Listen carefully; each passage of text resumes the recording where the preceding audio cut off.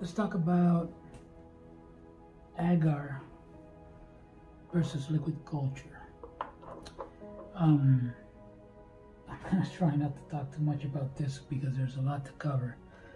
But why do I like Agar so much compared to liquid culture?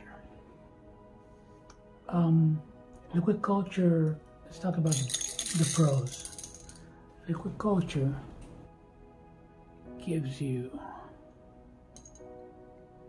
a ton of mycelium,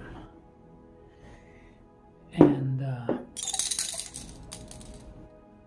in the refrigerator it can last for a year, maybe even more.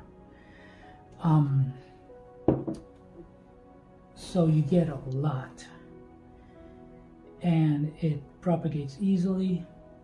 You get a lot. It can stay viable for over a year in the refrigerator. You let it grow for about 3 weeks, and then it stays viable and good for about a year. Maybe I've had them stay good for up to 2 years. Another pro is that it's very easy to make.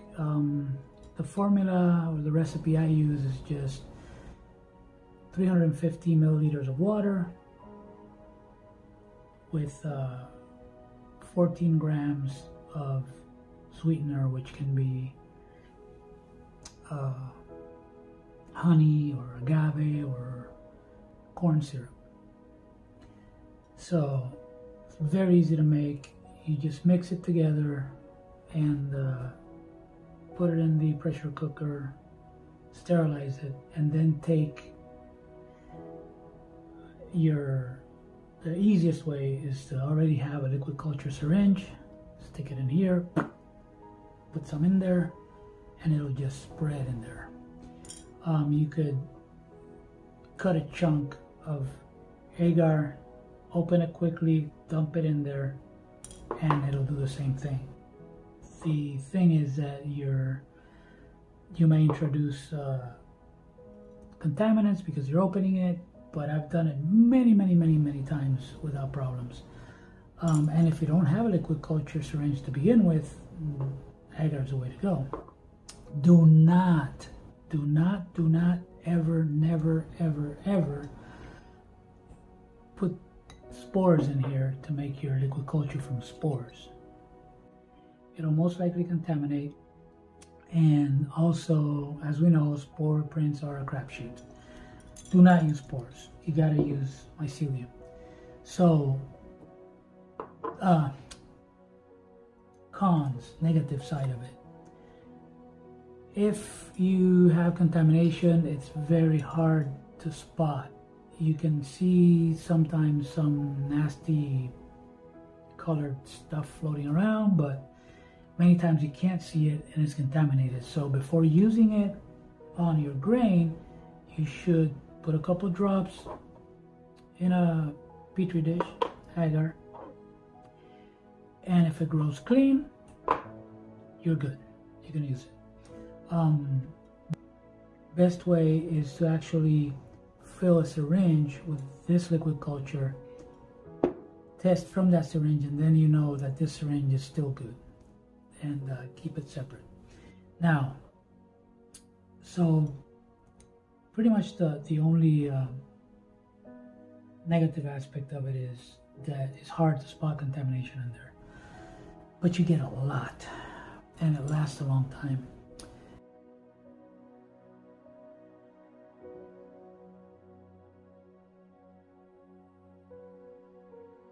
Now, these are some of the agar cups that we've been using for the videos. This is the very first one where, if you remember, we took a round piece and a square piece for the agar transfer videos, and this thing is still going strong. Look at this stuff. And it hasn't even been, I'm going to put it in the refrigerator now. I've left it outside just to see what it would do. This was July 17, and it still perfect. We can inoculate with this, but this is one of the best things about Agar. Put this in the fridge. It'll also last about a year. Now here's the thing. There's a lot more mycelium in here than in here. So, Pro, one of the best things about Agar, it's very easy to spot contamination. This one has no contamination at all. It's beautiful, it's perfect. So they last a long time. You can easily spot contamination, and you can multiply your bread. You can multiply, take from here to another one, here to another one. For example, this one, look at all, we could get so much from this, so much, and put it into many different agar cups. Just so you get an idea, this one that we inoculated in July 28 was not growing well. It was growing really wispy, not rhizomorphic at all. So I think if you see this one's a lot darker, I think it's because I put too much food coloring in there, and the food coloring inhibited the growth. And so I took from the middle again what I had put on there and cut it in 4 and put this in 4 different cups, and I got these 4, and these were all done August 5. So think about this. This was from July 28. It wasn't growing well. I took 4 pieces from the middle from what I had put in here already and put it in 4 other agar cups. Now we can see that they grow different. This one is the best. Let's look in one. Then probably this one. Then following this one and this one. Now, these are still good. There's no contamination here, not an issue. They look perfectly fine. From these, man, we could get from here, we could get some really nice transfers. And imagine all the transfers I can do from here. So that's the best thing about Agar, that you can keep transferring out and multiplying it. It works amazing. It's really, really good.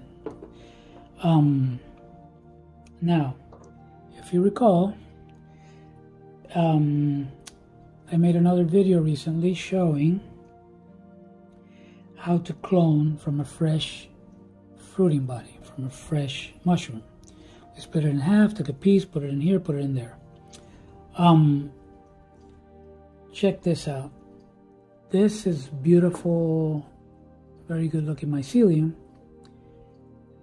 growing from that little piece of tissue. It's not very rhizomorphic, but that usually happens when you're cloning from fruiting body, from tissue. We'll see when it gets all the way out if it gets more rhizomorphic. Also, this is another one where I put a lot of food coloring in it. So that may be an issue. To be honest, from now on, I'm not going to use any more food color. It doesn't look as pretty, but I just care about this prettiness. Look at that beauty. That's what I care about. I don't care about how nice it looks. It is better for instructional videos, so I may use it every now and then, but for my own work, I'm not gonna use any coloring anymore. This was done on August 9th, and it's August 14, and it's already growing very nicely. Now, the other one we did is a nasty mess. All those little bubbly things, that is nasty, nasty contamination, probably bacterial. Now on this side, that side is mycelium. So I'm gonna let it grow some more and see how it is when it gets to this side, because we could get some from here onto another dish and salvage some of the mycelium. But remember, this is why I always say, if you're gonna clone or do something like this, or do some agar transfers, you need to keep your eggs in many baskets. Don't keep all your eggs in one basket, because if I had done only this one, all that time and effort wasted. And agar, for me, it's easy to do, or you can buy them already made, the petri dishes. So it makes no sense to make only one and roll the dice. See, from two we got one good and one bad. Still, we're probably going to be able to get some from here, but this I would do only if I didn't have anything else. But look at all the agar that I have. So again, agar versus liquid culture. A lot more. This is easy to multiply, a lot easier to spot contamination. Once you get used to agar, it's just great. Now, the good thing about this, again, you can just keep taking from this, and it goes a long way. Also, let's say that you're running out, make another one, get some from here, liquid culture from here, put it in the new one, and keep going. Can't do it forever because of senescence. It will get senile, it will get old and stop growing well. But this will last you a long time. So those are the pros and cons of liquid culture versus agar. The ones that I can think of, at least. Hope this helps.